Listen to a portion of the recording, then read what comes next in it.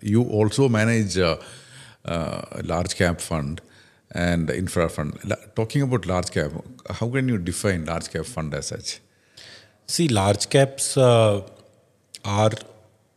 top 100 companies by market capitalization as defined by SEBI. And this list gets updated every 6 months.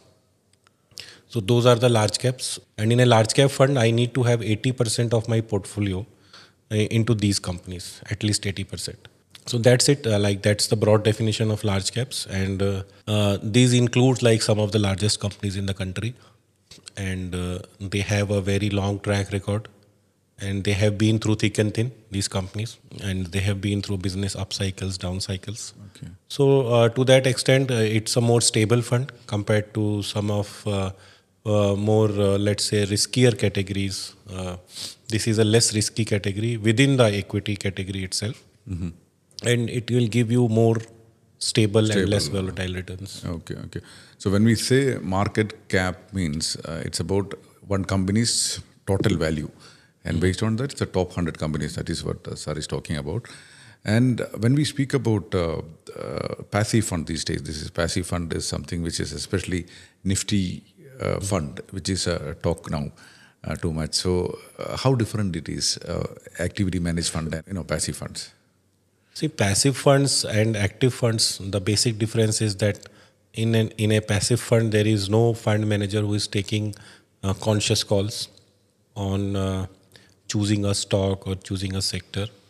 It just follows the way, for example, Nifty, how the Nifty is in terms of stocks and weights of those stocks. That's how the passive fund will invest. While in an active fund, it's the fund manager's judgment also which plays a part. So while we also do follow a benchmark, for example, for large cap, our benchmark is Nifty 100. But we take some active calls, like we may not like a certain company or a sector, so we may go underweight, like less than the benchmark weight, or not have that sector or company at all. Or if we like something, we may have more weightage than the benchmark. So that's how an active fund manager will manage it. And over a period of time, I think within India, I think the active funds have been able to beat the index fund in that category. Okay, okay. And that's good.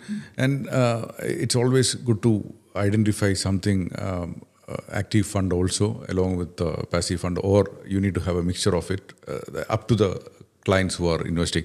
And another point is that there are a lot of attraction for people to capital market. And at the same time, people go behind the return which they have. So last 1 year, if we look at it, there is a lot of return come from a small cap and mid cap sector. There are a lot of new people coming to the market, and they have a expectation that getting a high return, especially this 1 year, small cap and large cap has given a pretty good return. And they all investing in that. People who are starting with a 5,000 rupees SIP, they have only either small cap or mid cap. They don't have a large cap in their allocation. So what is your take, especially people who are investing newly or people who are in the market having large cap in their portfolio? So see, investing, first of all, it should always be for the longer term. So you cannot really extrapolate 1 year return to say 3 year or 5 years. And you cannot expect that a fund will give very strong returns year after year. So that is one. Second, in terms of different categories, so each category comes with its own risk profile. So for example, you mentioned small cap. So if I compare, say, small cap, mid cap and large cap, in terms of risks, it's the weight, it's the inverse correlation. So the large cap will have lesser risk and small cap will have the maximum risk, and mid cap will have more risk than large cap. So higher the risk, higher the return, correct? So over a period of time,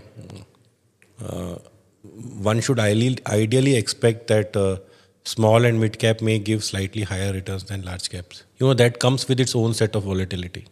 So if the investors are ready to ride that volatility, then you can choose. So what I'm saying is that the decision should be conscious, based on risk and long-term returns, and not based on what has happened in the last 1 to 2 years. Okay. And typically what I have seen is that over a period of time, There are years where large caps do well. There are years where small caps do well.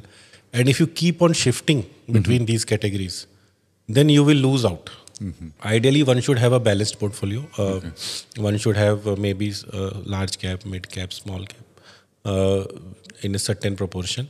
Okay. That's the best way to do it, which we call asset allocation. Asset allocation. And then stick to it.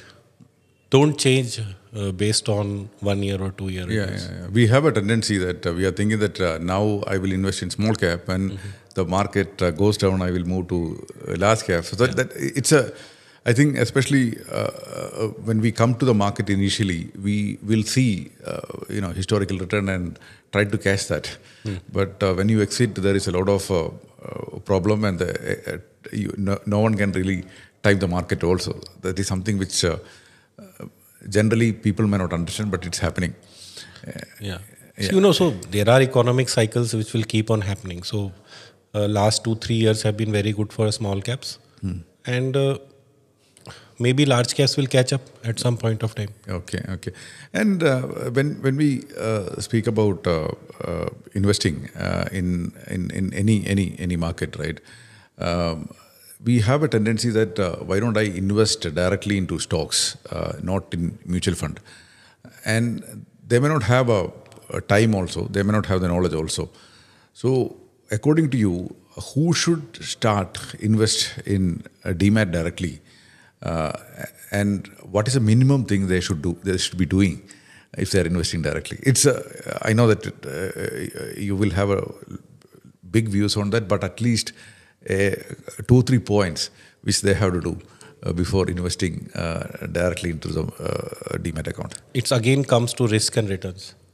So in a mutual fund, the returns can be lesser versus if you invest directly into equity markets. At the same time, risks are also much lesser. There are professionals managing, and there is a whole regulation behind it, and it is becoming more and more regulated.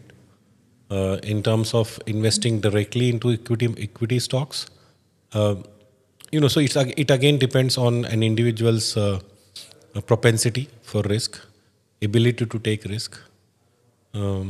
So I would say it's a very individual decision, but be mindful of the risks. Okay. Right. So risks will always be higher if you invest directly. And risks, returns are easy to calculate. Risks are not easy to calculate. So they will only be seen when it occurs. Okay. So I will end it with saying that it's an individual's decision, but be mindful of the risk which you are taking. Okay. I think at least we need to ask them that if they have time or if they have knowledge, I think they really need to test themselves before taking a call also. Yeah. Again, it all comes down to your ability to manage risk and withstand risk. Okay.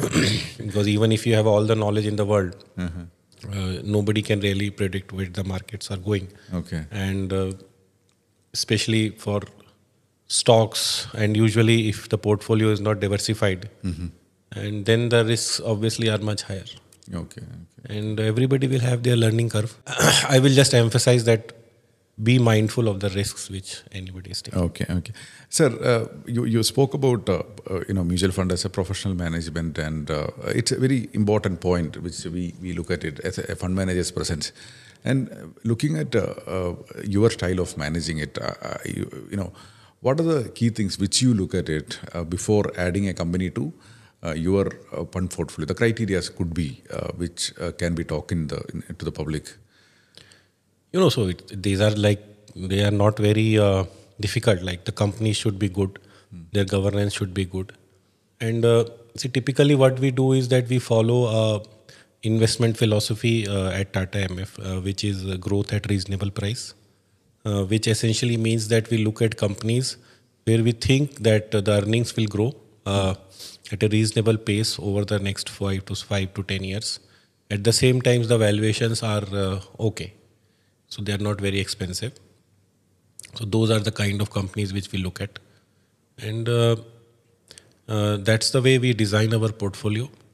We look at mispricing in the market. So if we think that the market is not really capturing the kind of upside which this company can give, we will try to increase the weightage.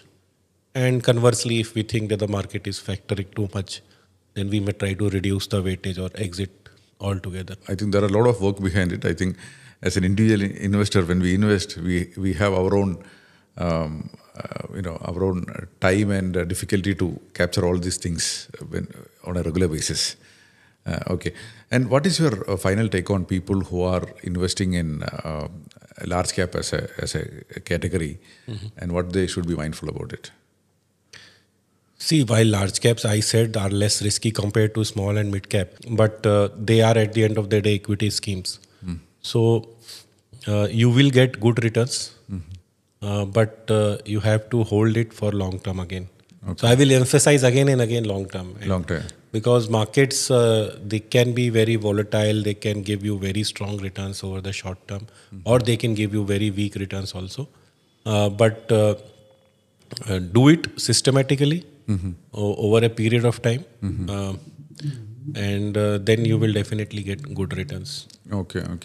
Thank you so much, sir. You have spoke about a Tata Ethical Fund and large cap also. You manage infra fund also. So I think with the time constraint, not really getting into infra fund as such. But do you want to highlight what is infra fund and what are the kind of investors should be looking at this kind of funds? See, it's a thematic fund, and it basically, if you look at it on a very broad level, it's a play on the India's investment side of GDP. So when I say investments, it's like investments into roads, ports, also any physical infrastructure. So that's how, which is the main driver for this theme. There are various sectors which we invest in. But for example, engineering, construction, ports, power, cement, steel. But you can see, like, it's mostly the basic industries and related to physical infrastructure, which we really invest into this fund.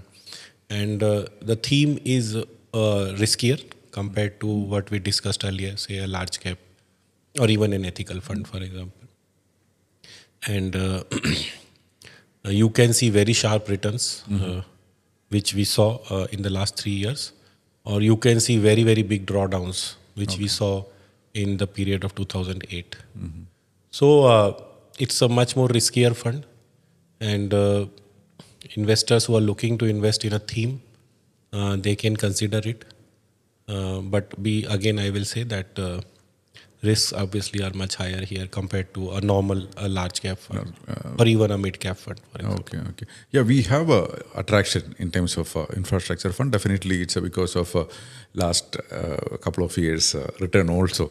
So I'm sure that this information definitely give a idea for people that expectation setting is very important before entering into this fund.